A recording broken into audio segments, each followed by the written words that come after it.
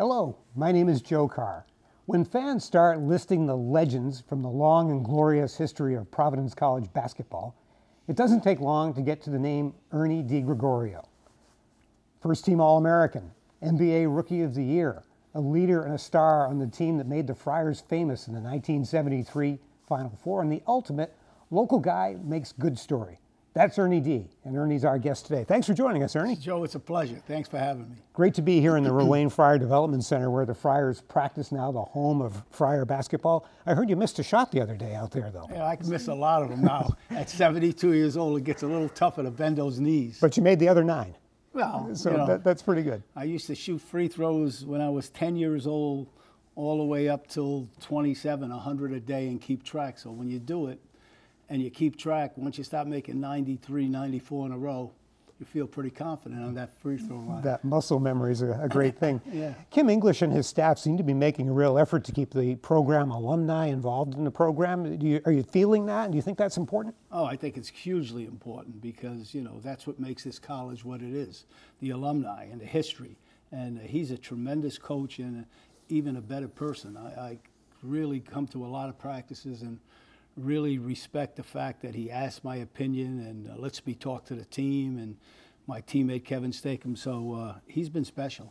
And there's a real connector to all this, a guy named Harold Starks, who played for the Friars in the late 80s. He's on the senior staff here in athletics too, and a former player, a guy who really forges those connections, doesn't he? Yeah, he does a great job with the former players, and I have a lot of respect for Harold. I always tell him he was a defensive player, but he definitely couldn't stop me. Goes without saying, that's for sure. So what's your outlook for the Friars this year? As we speak, they're 2-0, preparing to play Wisconsin tomorrow night. A good start. No question. You got to keep winning games, and they have, I think, 8 or 9 players that'll contribute. They play really hard. The only thing that scares me about any team today, whether it be PC or any team, is I think when you rely on that three-point shot all the time. There's an old saying in the NBA, you live by the jumper, you die by the jumper. I'd like to see any team take it to the basket and get fouled and get free throws because it gives you that confidence in getting a rhythm. But PC's been playing great, and I look for him to have a real good year. Yeah, it'll be fun to see how it plays out. When you go to games at the AMP and look at 12,000 people there, it's just an incredible home court atmosphere. Do you ever think about the fact that you played on the first team that played in what was then the Civic Center, and all of this has become in terms of a home environment? Oh, yeah, it's huge. The Providence has a history going way back, with Joe Mulaney of supporting the team and really loving their Friars. And you have to use that to your advantage and come out and be aggressive and get the crowd involved. Because when the crowd gets involved, then the officials get involved, and they don't want to blow a whistle and have 12,000 people screaming at them. You start getting the calls. So I really like the way PC plays really hard and taking it to the basket and getting the crowd involved. Spoken like somebody who's won a lot of basketball games. Well, we never lost when I was there in the Civic Center because we had this guy named Marvin Barnes who could rebound, and he made a difference. One of the reasons we wanted to visit with you today is to talk about your autobiography, A Star with a Broken Heart. So this title of the book says a lot about what you are trying to say with this piece. Tell us the story that you want us to learn from this book. The story is that, I grew up watching the great players at Providence College. Lenny Wilkins, Johnny Egan, Jimmy Walker, and you can go on and on. And that made such an impression on me, I wanted to play for Providence College. And I did. I was fortunate to play for a great coach and a brilliant human being in Dave Gavitt, who was our coach and went on to establish the Big East and become a major power in college basketball. And also, my teammate was Marvin Barnes, a rebounder, defensive player, and a dear friend of mine. As the years went on, we bonded, the three of us, and we had a relationship that was really strong. And this book is about the history of the three of us together fighting our battles on and off the court. And in the end, they both have deceased and they passed away, and I'm the only guy left, and I just thought it was important for me to tell the story about those special moments that I cherish that we had together. And the title of the book is, you know, with those two guys gone, my family, my basketball family is no longer there. So I thought of the title, believe it or not, when I was driving to Buffalo, because I couldn't come up with the title. And I was singing to myself, because trying to stay awake in the car, and I came up with a star with a broken heart. And I said, gee, that sounds like the title. And I called my daughter, who went to PC and graduated. She loved it. And I called my buddy from TJ Maxx, this gentleman, Ben Camerata, the founder, and he loved it. And that's how we got the title. So much of the book is really about, focuses on your relationship with Marvin Barnes. You refer to him many times as your brother. There's a great anecdote near the beginning of the book about him coming to your home in North Providence for Sunday dinners with your family. Yep.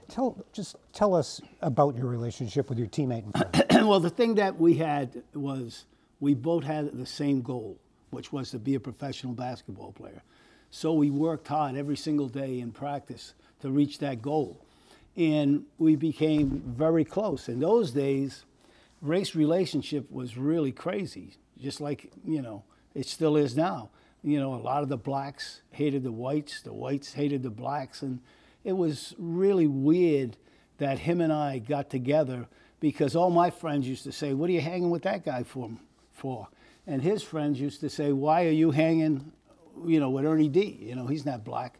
And so we never looked at color. We just looked at the goal, and he was a funny guy, and he was really smart, you know, and we just got along really well.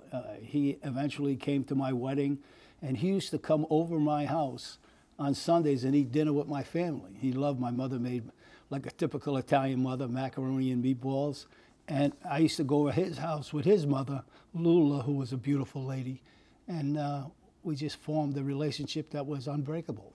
Tell us about his game, the things he could do on the court. Well, he was a very coordinated 6'9" guy, that when he got a rebound, he would pitch me the ball, and I would throw him a long pass. And even if you threw it at his feet, he was so coordinated, he could catch it in stride and score. Excuse me. So he was very naturally gifted as far as having coordination.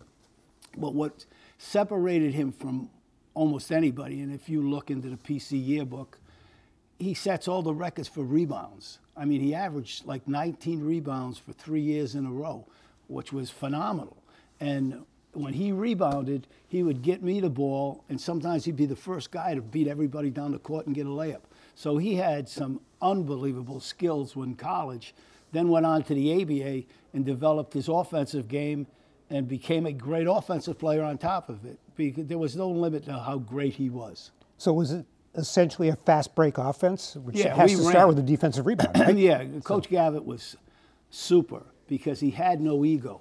A lot of coaches like to control their players and tell them where to go and what pass and do this. Coach Gavitt knew that I had an ability to make people better and pass the ball, and you know, he let me do my thing. He let me set up people. As soon as Marvin rebounded, he got it to me, and we were off to the races. If we didn't get a fast break layup, then we would just move the ball. I tell people to this day, they still don't believe it. We never ran a play. If we played zone, we'd get in the gaps and move the ball. If we played against man-to-man, we'd play pick and roll. But he had the first team All-American. Both of us were, you know, in each other's years. And then he had two guys that made Rookie of the Year in the NBA, me and Marvin made Rookie of the Year in the ABA. So he had two really talented players. What an era this was. So Marvin came along for your second year, and then Kevin Stakem transferred in for your third year from Holy Cross. So you have the three of you on the team that went to the Final Four, and we'll talk a lot more about that experience in a few minutes. But it's also, as we mentioned, the transition to playing at the big arena downtown. Did you have a sense that this was really growing into something big? Yeah, we knew it. We knew our junior year, you know, Marvin had a year experience, that we had a great team. And Coach Gavitt did something that very few coaches ever do. He took me in his office and he said, Ernie, you got the keys to the offense. We're going to go as far as you can take it.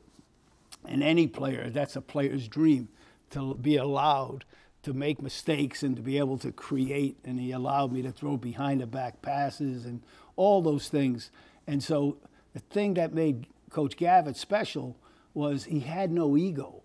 He let us be ourselves and let us play to our strengths. And when we added Kevin Stakem, we added someone who could score on the wing and could run. So now we had the whole nucleus.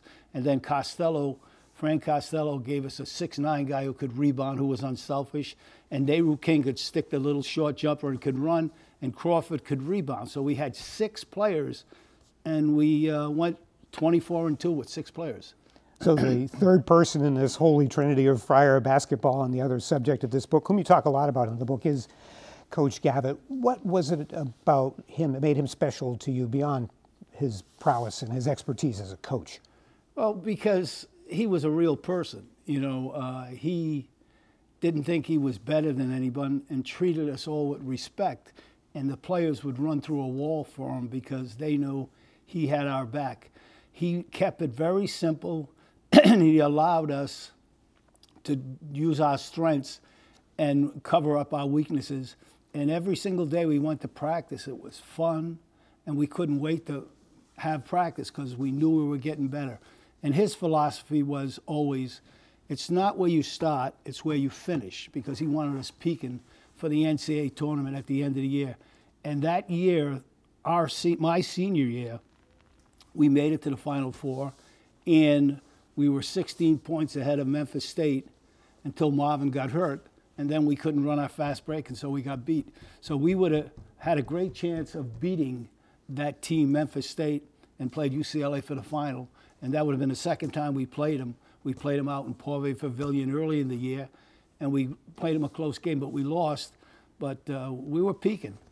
And these relationships continued after your playing days, and Marvin's ended later in the 1970s. Let's talk about some of the things that happened around these relationships, and a lot of it has to do with the demons that Marvin Barnes faced. His struggles are well known throughout much of the rest of his life. You became a teammate really of a different kind. Tell us more about your relationship with Marvin over the next 40 years, really, until he died in 2014. Yeah, Coach Gavitt always used to tell me, Ernie, your greatest assist wasn't on the basketball court. It was keeping your brother alive. And Marvin struggled. We all knew it. He had his times where, you know, he cleaned up and got his act together, but those demons always came back. And I chronicle them in the book, how both me and Coach Gavitt did everything we could to help Marvin. And we had some success, but in the end, you know, the drugs won, and we lost him. But the experiences we had that are outlined in the book were really unique and special because they were 2 really great people and so talented in their own ways. You know, Coach Gavitt was a genius in college basketball for years after he retired from coaching, and Marvin was a genius on the court. And it was very special, and when I lost those guys, you know, I lost family because they were my basketball family. It's notable that several times during the book you write about how you and Coach Gavitt strategized about how to help Marvin. You recount a number of phone conversations, in-person conversations about, okay, what are we going to do now and how are we going to get to Marvin? Yeah, because Coach is a lot smarter than me. I mean, Marvin would laugh at me, but he respected Coach Gavitt. And he would listen to Coach Gavitt because he knew that Coach Gavitt loved him and had his back and didn't want anything bad to happen to him. But Coach was special. He cared about people, and he was a great human being besides being a brilliant basketball coach. And obviously you did too, because even when you were in the NBA in 1976, you related an anecdote about you were playing for the Buffalo Braves. You took time away from your team to go to Detroit to visit with Marvin and check. It sounded really sort of like an intervention to check in with Marvin. But that's during the season. Really remarkable that you would do that. Well, because, you know, Marvin can go bad quick. You know, he had a history of, once he got on those drugs, you know, it was tough to stop. And, you know, he worked so hard to get himself clean. You'd hate to see him, you know, something happen to him and, you know, lose his salary and, you know, more importantly, you know, something bad happened. So Coach Gavitt, I would always call him for advice on how to help, you know, make the situation better for Marvin, and we all work together, even my other teammates, to make it better for him. Your numbers, 15 and 24, were raised to the rafters the same day. In the book, you have a nice story about the conversation you had with Marvin that day on the court. Can you repeat that for us? Yeah, it was crazy because I get emotional. I'm an emotional person, and I was very close to my family. So I immediately thought of my mother, you know, because she passed away, how happy she would be. And then I went over to Marvin to give him a hug. And he was telling me he was a warrior. And I'm saying to myself, what the hell is this guy talking about? I'm a warrior. And I couldn't figure it out until, you know, later when I left. And what I guess he meant was, you know, he had so many demons and so many issues with his health and, you know, the drug history that he, you know, for him to be standing there at that time and getting his, you know, number raised to the rafter proved that he was a warrior and he fought through all those demons and he was really excited in being there. And that was a very special and emotional time for me. So again, the book is called A Star with a Broken Heart. It's available from Barnes and Noble now. We'll put information in the show notes about how you can get your hands on a copy. And we're also planning for some book signing events at games at the AMP before very long, and also at the Barnes and Noble bookstore here on the Providence College campus. So it's a little more about the book and its availability.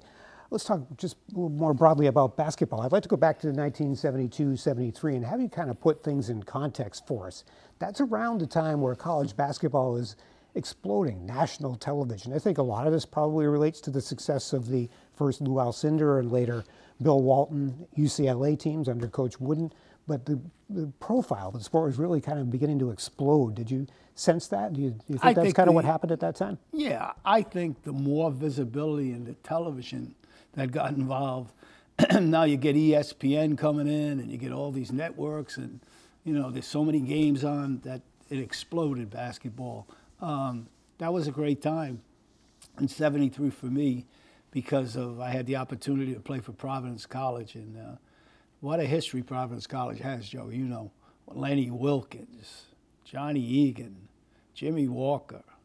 I mean, you can go way back, way before we played in '73, and we just wanted to be just like them. The Friars were eliminated by Memphis State in that Final Four, as you mentioned just a minute ago. Most fans seem to agree with you that if Marvin had not gotten hurt in that game, there's virtually no way we would have lost to Memphis State and would have been into the Right, we were 16 ahead and we were running it down their throats. So we would have kept running and running, and I couldn't believe that they could come back and they couldn't stop it. But when he left and he couldn't run anymore, and his knee locked up on him, we couldn't get the rebound, and you can't run unless you get a rebound and throw an outlet pass. So we had to play half court, and they were too big. They would get 2 and 3 shots on the offensive end, and we'd be one and done when we shot. So that made the difference. You can't when you take 19 rebounds out of the game, you know, that's a difference. And the other team on the other side of the bracket was Indiana. And this sounds like a bad idea, but there was a third-place game in the Final Four. You ended up playing against Indiana? Yeah, because, you know, once you lose, you're deflated. Right. And, you know, the third-place game is like no one's really playing with any purpose because, you know, you go for the national championship. They eventually got rid of that third-place game, and they don't have Good it. idea. Yeah, Right. because it didn't make any sense. Because now this March Madness has ballooned to, like, a spectacle where everybody watches it. But at least it's an opportunity for me to ask you if you had any, beyond that, any other interaction with Bobby Knight, who of course just died recently, so a lot of people have been sharing Bobby Knight stories. No, I never really knew Bobby Knight that well, but my teammate Kevin Stakem did, because his teammate and my teammate, John Havlicek at Boston, he used to be Bobby Knight's teammate at Ohio State. So a lot of times Kevin said he would go out on a road trip with the Celtics, and Havlicek would go out to lunch with Bobby Knight, and Kevin would go, so he got to know him. Yeah, it wasn't very long after that, right? So 4 years later, he had the undefeated team, right? 76, Oh, yeah. so Yeah, beginning to put that together. He could coach, he just had a temper, you know what I mean? That temper, sooner or later, will catch up with you. Quite a figure in the history of the sport, that's for sure. Yeah. So after that senior season, you had an interesting experience, which was the opportunity to play for Team USA in a 6-game sort of barnstorming tour with a team against a team from the Soviet Union, coached by your sort of stylistic ancestor, Bob Cousy. What was that experience like for you, and how did that help get you prepared for starting to play in pro basketball? It was very physical. Russia played a very physical brand of basketball. They looked like football players. They were really big. They didn't have the fluidity that the USA had, but they had the physical strength, and they wanted to bang. And it was a great 6-game series. We had a lot of fun. They beat us twice. I think we beat them 4 times. The big game for me and Marvin was the one in Madison Square Garden, where we beat them in overtime. And I put a little dribbling show on at the end when they were trying to get the ball, and I hit Marvin, and he dunked it underneath. And I remember him running down the court with his arms up in the air.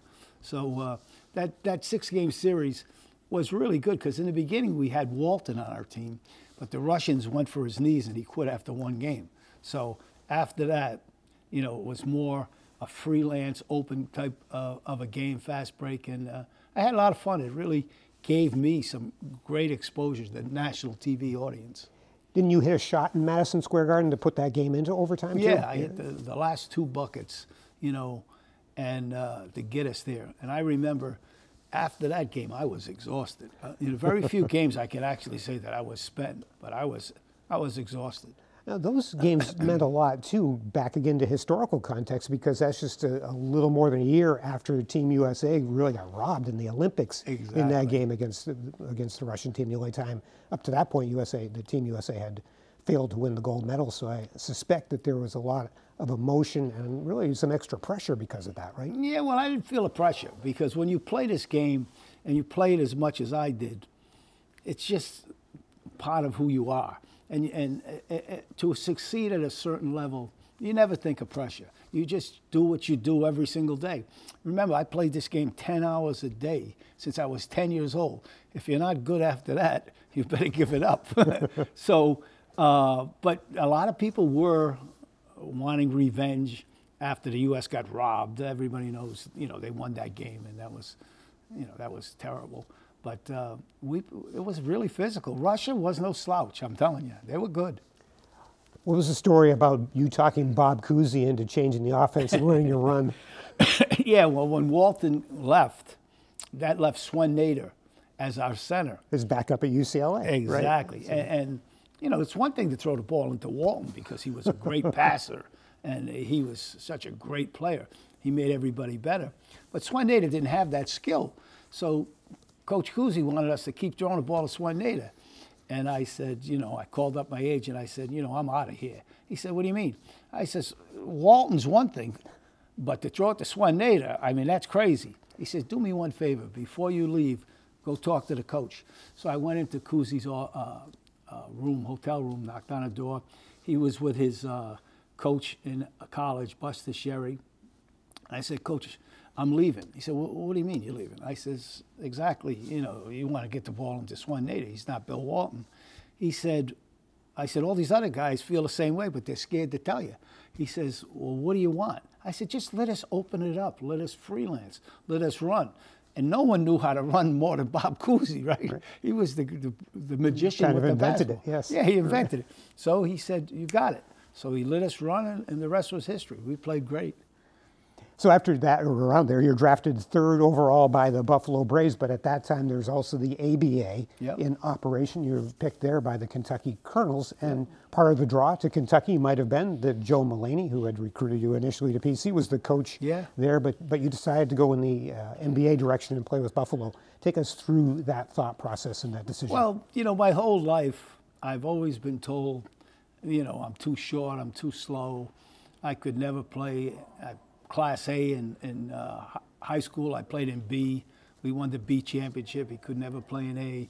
Then I went to prep school. They say he could never play at college. Then I went to PC as a freshman, and we won a lot of games, and I scored 30 points. He'll never make the varsity. Then I make the varsity. He'll never be an All-American. Then I was an All-American. He'll never be a pro. Then I was Rookie of the Year. One guy said it best, Joe. He said to me, Ernie D, after you made Rookie of the Year, the only skeptics that remain are the true skeptics. So I knew in my heart, you know, I understand the money's very important on both sides. You got to listen to the ABA and the NBA. But I wanted to play against the greatest players in the world, because that was a lifelong dream of mine, to compete against Jerry West, Oscar Robinson, Earl Monroe, Tiny Archibald. These guys were unbelievable, Calvin Murphy. And I did it. So even though we had, negotiations with Kentucky, and I sat through them, and they offered more money than Buffalo, I definitely wanted to play in the NBA, and that's why I picked the NBA. Is it accurate to say that Joe Mulaney initially recruited you at PC, and he was in on your decision to pick the Thomas More prep route, right, before coming to PC? Yeah, Joe was here. Dave was at Dartmouth. He went to Dartmouth, the coach's alma mater.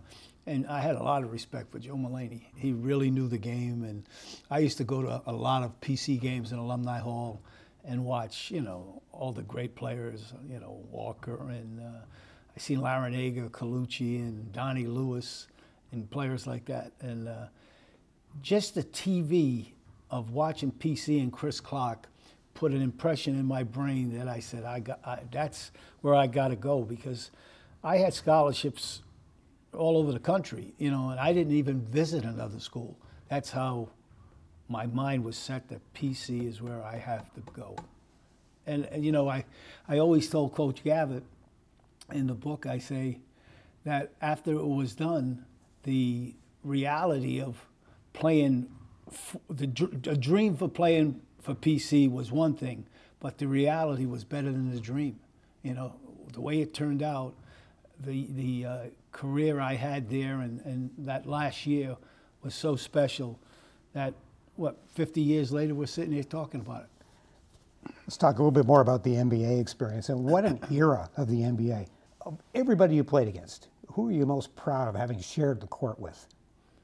Well, that's a tough question because there's so many great ones. But I got a kick out of playing against Pete Maravich because he was such a showman, and one of my favorite stories in the book was that we used to fly commercial in those days. And we just got beat by Atlanta, and we're both flying out of Buffalo Airport. And I used to have my little headsets, and I'm sitting on the ground waiting to get boarded and stuff like that. And Pete comes up to me. And I had been benched and not playing that much, and so I was going through a tough time. And he says, "Ernie D, how you doing?" I said, "I'm all right, Pete." He says, "Remember one thing. Once they get your confidence, it's one flew over the cuckoo's nest." And I'll never forget that, because he went through some tough times, when he played. Sometimes when you make a lot of money and other people don't, there's an envy factor there. And so Maravich went that through his career, and I had a little bit of that myself when I played in Buffalo. But one of the most things I'm proud of is, even though I was so upset with Ramsey because, he benched me and didn't play me a lot at the end, then he eventually got fired. I became really good friends with him at the end of his life. He passed away from cancer. And maybe about a year before, I called him up and buried the hatchet, and we became good friends, and he was happy. And I kept really close with him. So that's special to me, to know that I had that relationship with him at the end of his life. Yeah, it's a great story. Now, during your playing days in your second career, the injury happened, and that really changed everything. So tell us about that, how it happened, and what that did to the trajectory of your career. Yeah, when I had my rookie year, being rookie of the year speaks for itself. I led the league in assists and free throws. And then my second year, we play up in Boston. The first game I start off in Boston with 33 points. Because once you get that experience, you're a lot better player. You're a lot more comfortable. You have a lot more poise. And we go home and play Chicago, and I had 25. So I'm saying to myself, this is going to be an all-star year. I'm going to be an all-star this year. Then we go out to the West Coast and play some games. First game is Golden State, in Golden State. And I just made a step to my left and turned to make just a normal pass. And I felt a little pinch in my knee. And then it swelled up. So I knew something was wrong. And I came out of the game, and we continued on that West Coast trip to Phoenix, Seattle, and a couple other places. And everywhere I went, they had a doctor check me. They didn't really go through a thorough examination, but they checked my knee, and they said, you just strained it, you'll be fine, start lifting weights. And I knew something's wrong, because my knee never, ever swelled up. So I get home to Buffalo, and I go see our team doctor, Steve Joyce, who was a great guy. I said, Doc, how you doing? He said, not too good. My mom just had a stroke. And when I heard that news, I said to myself, I bet you I don't have any good news either. And they shot my knee with a dye, that's how they did it. And they had me bend down. I could still feel the pain. Oh, it hurt. And there was a torn cartilage. Now today, they go in with arthroscopic surgery and they just take the cartilage out and boom, you're ready to play in a couple of weeks. Then they took the whole cartilage out, put you in a full cast, put you in a hospital for 4 or 5 days. So when I came back, I felt good. I was jumping, I was almost dunking it. But the doctor told me I wasn't locking my leg. They wanted you to put your leg straight and lock your knee. So he made me do these weightlifting things all over again, and it was dragged on for about a month or so. When I came back, the team was winning, and they didn't want to change that chemistry, which I can understand. So I never played that much. But, you know, I say to myself, people say, well, that's too bad. I say it could have happened in college, and I would have never even been Rookie of the Year and, you know, never signed that great contract that I did sign. So I have no regrets. That's part of life. You know, you have ups and downs, and that was one of the tough times. A little bit out of order, but let's go back to the better times and talk about that. Rookie of the Year, looking at some of the things that happened that season. You had one game with 25 assists, New Year's Day in 1974. In Portland. In Portland, of all places. So that was great. But leading the NBA in free throw shooting is pretty tricky when Rick Barry is in the NBA, right? Exactly. So that was pretty close. You just kind of edged him out. You're right. And the amazing thing is, we were out in Golden State a day early before we were playing them. They had a game. I went to the game. And we were like, you could see all year long in the newspaper, he was ahead of me by percentage points. I was right behind. So he goes to the line. He does that underhand thing. I yell, miss it! And he missed it. And I beat him like .902 to .899. So maybe I got lucky that I booed him and he missed it. Taking matters into your own hands. That's a good idea. I had to. So after the period of your career in Buffalo, you had a brief time in LA with the Lakers. That didn't go very well, but then you ended up back in New England. You finished your career with the Boston Celtics. How do you reflect on your NBA career in its entirety? Any regrets? No, you can't look back and regret. You know, it could have been a lot better if I didn't get hurt. You know, I would have played 10, 15, 12 years and, you know, would have done some amazing things. But, you know, that's the card God gives you, and you have to deal with it. But, like, I'll be going back to Buffalo this week, and the people love me there. And it was a great 4 years in Buffalo because of some of the things I accomplished. And to play with the Lakers with Jabbar was interesting. But to be able to throw John Havlicek his last basket, the last assist anybody gave to him, that's a special thing in my life.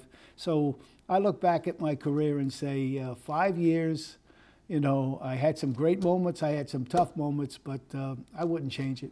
I'm glad you mentioned Hondo. So his last game was your last game. Yeah. Obviously, it seems from the way you wrote about him in the book, he was someone you admired. He was my favorite player when I was a kid. What was that relationship like? First of all, he's the most humble guy you ever want to meet.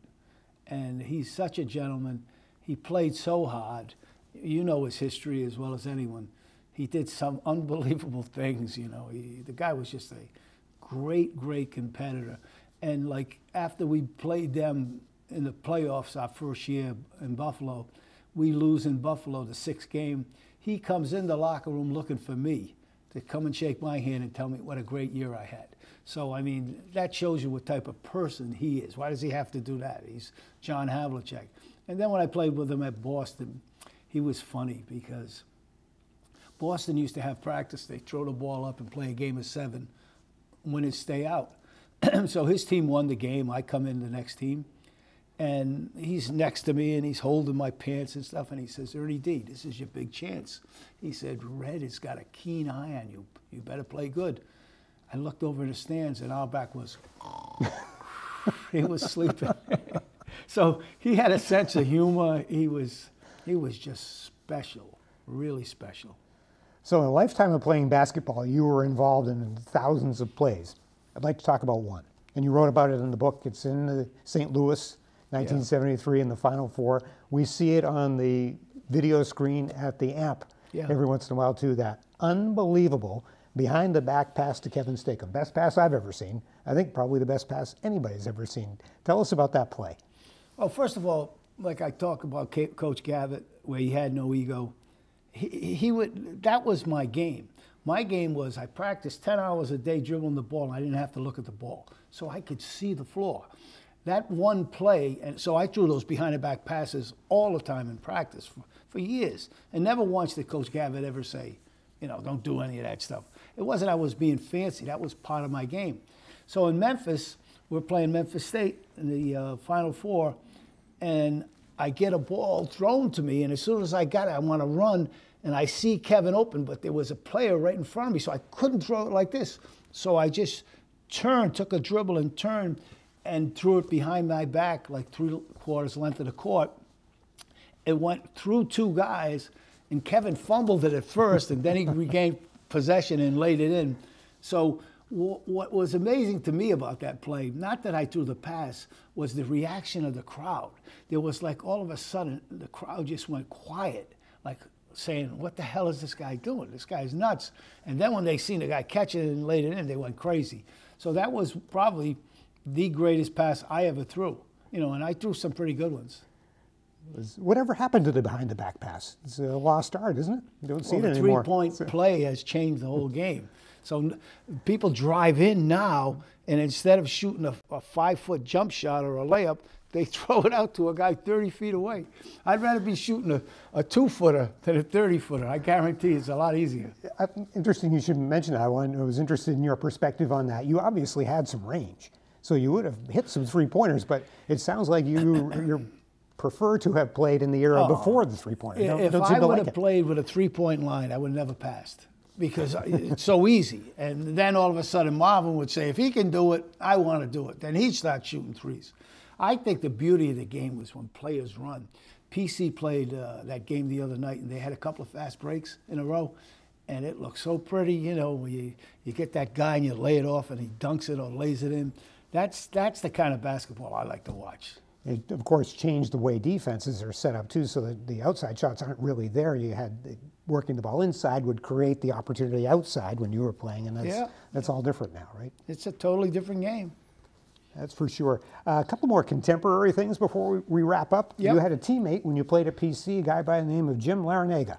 Yep. And look at this. He's still coaching. The Friars might even be playing him a week or so from now. Did you always see a coach in Jim Larinaga? Yeah, I did, because he was a real smart player. He knew how to, he didn't over-dribble it. He kept the game simple. He moved without the ball. And you could tell, the first time I ever played with him, I knew the guy knew how to play, and he just carried that over. And I think the thing that makes him a special coach, and I watch him coach, in fact, I've even gone down to Miami to visit him, is he simplifies it. He doesn't overcoach it.